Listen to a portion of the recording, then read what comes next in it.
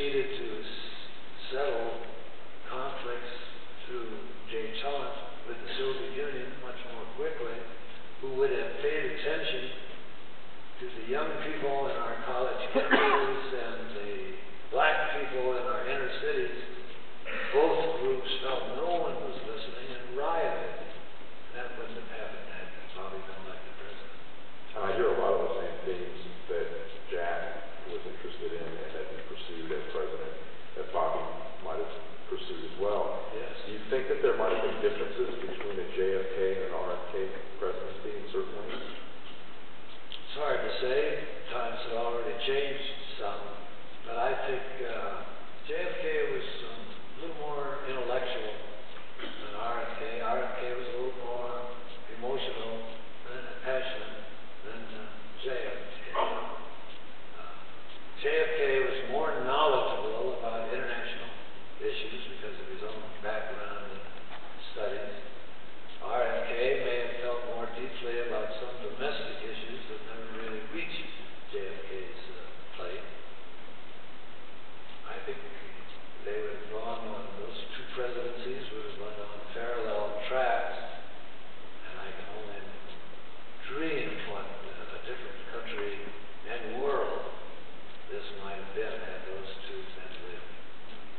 The title of our conference is John F. Kennedy, History, Memory, Legacy. What do you believe is President Kennedy's legacy?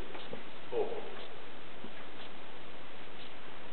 Hope for people at the bottom of that economic pyramid, for minorities and people of different religions and nationalities in this country, but even hope for the people whom he talked about in his inaugural address, living in misery and poverty and illness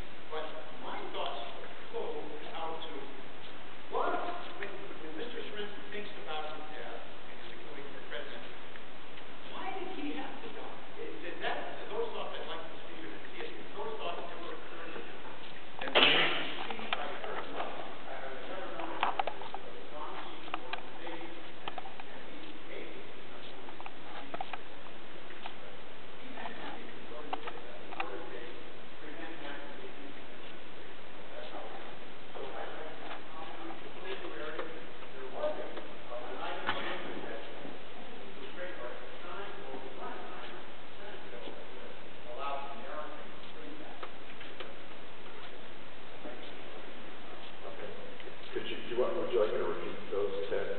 Could you hear You it? can do it in 5 minutes. Let me focus on the one that I think might be. I heard the last thing.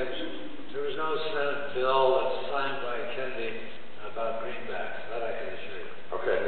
The other one, I'm sorry, but the other one had to do with, I think, his speech to the American Newspaper Publishers Association related to secrecy and secrecy. Not a good speech.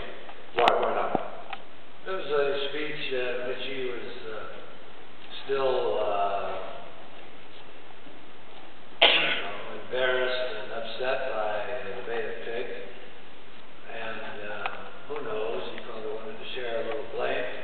And so he felt that the newspapers were releasing too much high-tech information that was from the military, obviously leaked and should have been kept secret.